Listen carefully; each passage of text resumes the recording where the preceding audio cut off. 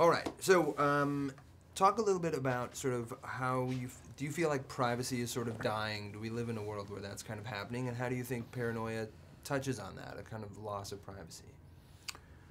Uh, I think people are so interested in feeling connected that they are willing, that they don't recognize the value of their personal privacy until it's violated, till they're embarrassed by things that they would prefer were not widely known. I'm sure there are parts of our lives that all of us would like to keep private. I'm surprised that the notion that the government is tracking our information and has the capacity to put all the pieces together surprises anyone. I'd supposed that they were doing it long ago. I'm also surprised they were so incompetent that they got caught at it. But I think it's clear that when you buy an object that tracks your every move and you use it for a number of purposes, that there's a commercial value of the information in it for the people who provide you the device. And that shouldn't be surprising to people. They knowingly give up some of their privacy for the convenience or the cachet of having the newest, latest thing. Do you think, can you talk a bit about how Paranoia sort of touches on those themes? Well, the paranoia here, I think, it relates to the character that Liam plays, and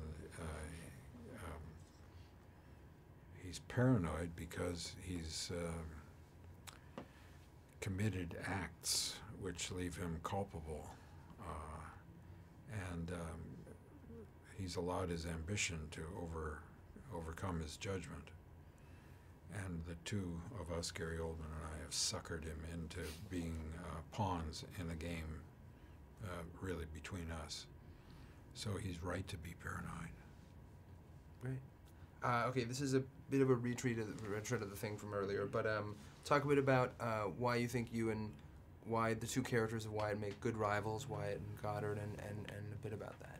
Well, the film presents the character that Gary and I play as former partners who were pioneers in the development of phone systems, cell phone systems, and we each have a special capacity. He in software and in hardware development, I in merchandising, and both of them are critical to the success of a product from that area. And each of us believe that we're more important to the success than the other. And old friends make the worst enemies. Great. What do you think makes Paranoia a smart thriller or a good thriller? Well, I think what it says about human nature is well worth observing again, because it's very often the subject of film. Hubris, pride, greed, avarice, ambition, all of them good themes for movies.